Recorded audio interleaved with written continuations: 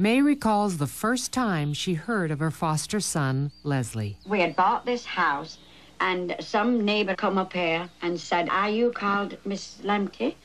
I said, "Yes." He said, "Well, there's a call here from a hospital about a baby or something like that." So I went down and listened, and they said, "You're the only one that we could think of calling." Said, "You worked with these kind of children and everything, and we have a baby here that's going to die."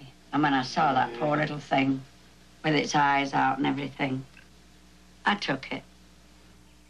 Until 2 years ago, Leslie was unable to even talk. All his life, he's had great difficulty controlling his muscles. He can barely manage to dress or feed himself.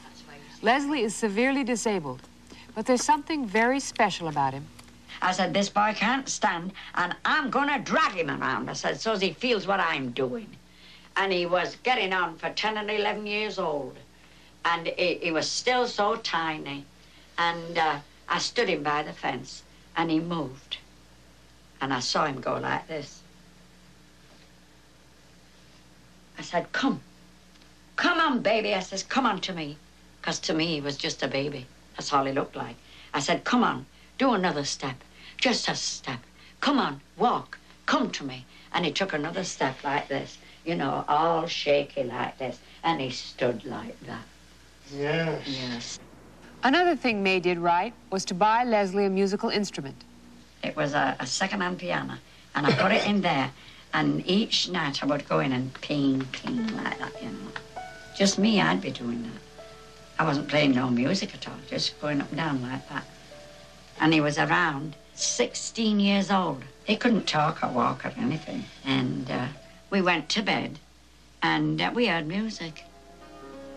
I couldn't believe it. And I said to Joe, I said, "Did you leave television on?" And he said, "No." And I got up, you know, thinking I was going to turn off some music. And that boy had got out of that bed. How he did it, I don't know. And he was playing that piano. How and why Leslie could suddenly play a piano concerto that he had only heard is beyond explanation. I said, "Oh, thank you, dear God, that you've remembered to do something for Leslie." Everybody's beautiful. The first time he sang was the most important thing I ever heard. He was singing and playing piano, but he couldn't talk with us. Oh, summer wind.